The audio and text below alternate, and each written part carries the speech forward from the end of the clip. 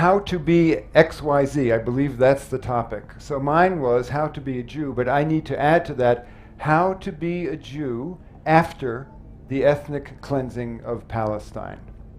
I'm a Jew born in America in 1948. I love being a Jew. I am heir to a rich, wonderful tradition. And there is a dark side. It has to do with identity. It has to do with inheriting the legacy of Jewish history in Europe, which was not pretty. And I was brought up to believe that I had two enemies in particular. I mean, the whole world is an enemy and a threat, but two in particular. One was the German people because of what they did to us. And the other was the Arabs, as we called them, because of what they would do to us if we didn't have Israel. And I was told, I was born in 1948, the year that the State of Israel was established, that I'd been blessed to have been born at a time when my people had finally been redeemed from millennia of suffering and marginalization and slaughter. Israel was our redemption. It was the War of Independence. We got this country that supposedly was an empty country, full of maybe a couple of savage people with camels, but basically we came, we made the desert bloom, and it was ours. Fast forward to middle age, when I finally visit these so-called enemies, I go to Palestine, and I find out that we have driven out an entire population, and we're engaged in a process of ethnically cleansing an indigenous population, a beautiful, wonderful culture, to make room for our so-called redemption. And I knew that there could be no redemption based on that. I found the occupation of Palestine, which was a continuation of what had really begun in 1948, which was a system, a method of ethnically cleansing anyone who was not Jewish out of the territory that had been planned back in the 30s by the Zionist leaders. And suffice it to say, I had an identity crisis. In 2009, I find myself in Ramallah, which is the seat of the Palestinian government in the West Bank, and I was speaking to a woman who is the head of an NGO there, Palestinian woman, a wonderful woman from an old Muslim family in Nablus, which is an old town in the West Bank.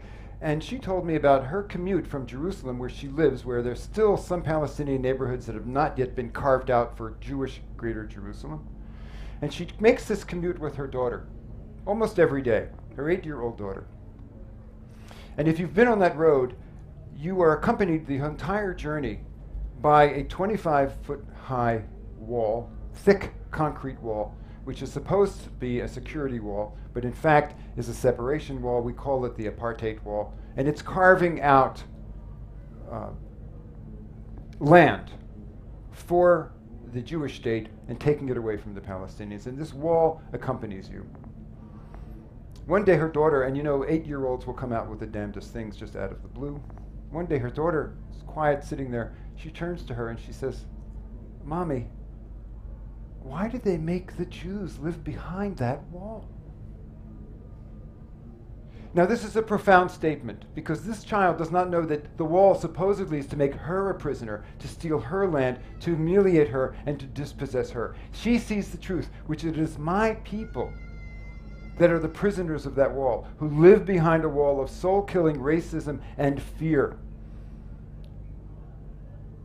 And if we don't escape from that wall, if we can't surpass that wall, go over that wall, take that wall down, we are finished as a people. It doesn't matter about Israel, no Israel. There will be no Jewish people worth calling a people if we live behind a wall. And our identity, as my identity was based growing up, is based on us and them, the enemy. Who are we and who are they and who do we fear? And by the grace of God, I crossed over that wall. I met the Palestinians. I found that not only were they not my enemy, but that they welcomed me with gratitude for coming over. They might have been angry, they might have been bitter, but they did not hate me and they did not fear me. Some years later, I was at a conference and there was a panel. And the panel was discussing the Kairos Palestine document, which is a prophetic statement by Palestinian Christians calling on the churches of the world, and indeed on the Jewish people, to stop sinning, to stop the occupation, to live in peace with us in a shared land. And it was a panel. And it was a panel where different viewpoints were expressed. And there was a rabbi on this panel. And he got up and he held up the document and he said, as a Jew, I support the Palestinian quest for liberation.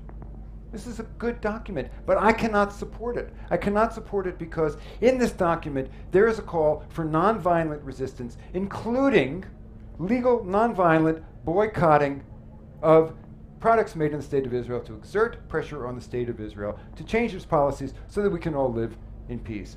After the example of the civil rights movement in America and the movement to end apartheid in South Africa. It's been done before, it's what works, it's what Israel needs. We need to liberate both Israelis and Palestinians from the sin of apartheid in our day.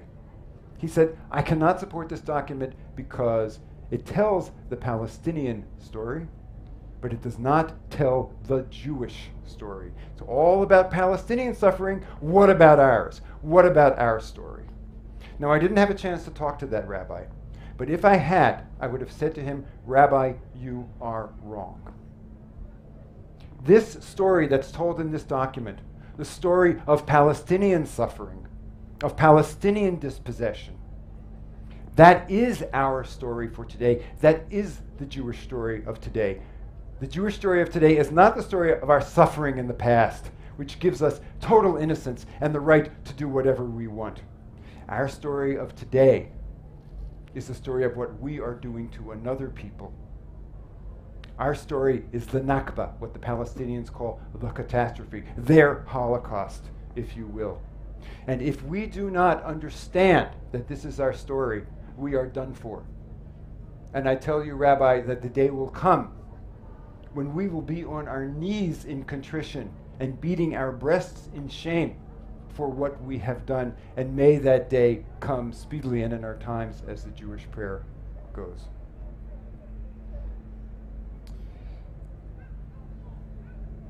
Some years later, I was speaking in a church. I'd come back to the United States after my experience in Palestine, and I spoke to a lot of Christian audiences who really, really appreciated hearing from a Jew the story of the Palestinians, because as Christians they understood that as Christians they are called by the Great Commission, by Matthew 25, to go out and to relieve suffering, the poor, the widow, the orphan, the dispossessed. But that they felt that they did not have permission as Christians to do so because of the burden of Christian guilt about Jewish suffering. And I came and told them, listen, this is not about loving the Jewish people. This is about loving Jesus. This is about loving your faith. Do what you need to do. Even if you're called anti-Semitic, that's a damned lie. Go ahead. I'm telling you that the best way to love us is to love us the way you would love your alcoholic uncle who's asking for another bottle and the keys to the car. And there was great gratitude in receiving this. Anyway, so you know how Christians are, church people.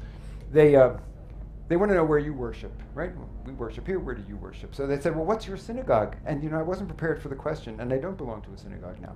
And my answer was, you're sitting in it. This is my synagogue. This is how I worship. This is my way of being the best Jew that I can be today in these times. And their jaws sort of dropped, like, we're in his synagogue? But it was a Catholic church. And so I'm standing in front of the altar. And so there he is, bigger than life.